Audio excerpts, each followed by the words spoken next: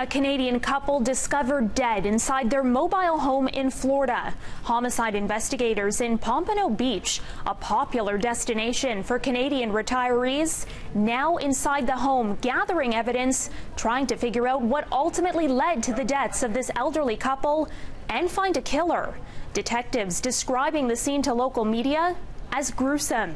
Global Affairs Canada confirming the deaths to CityNews in a statement reading, "Our thoughts and sympathies are with the loved ones of the Canadian citizens who were found dead in Florida.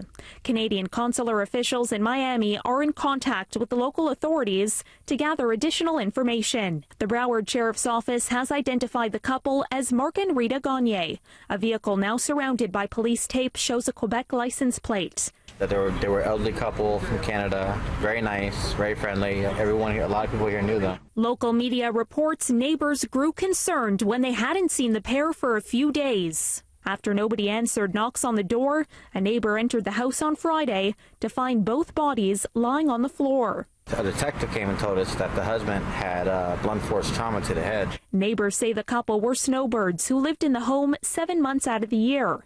Global Affairs wouldn't provide any further information about the Canadians, citing the Privacy Act.